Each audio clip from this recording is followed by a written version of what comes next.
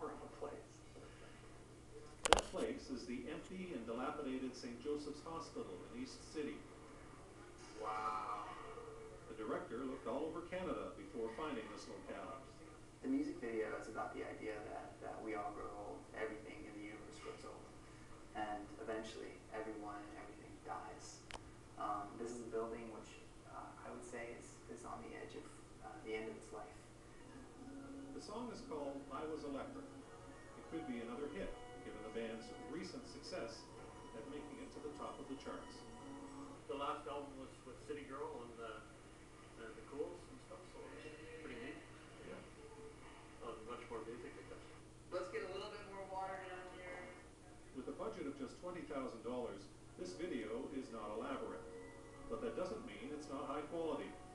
In fact, it's all about being creative. The reason I got into music was because it's non-competitive, really. That's why, because I was NBA bound as far as I was concerned until I was in about grade 10, and I didn't like the competition part of it, and I wanted to do something individual, and songwriting is, of course, totally individual. You can't really be measured against anyone else. As a storyteller, as a director, filmmaker, I've never really had to grow up.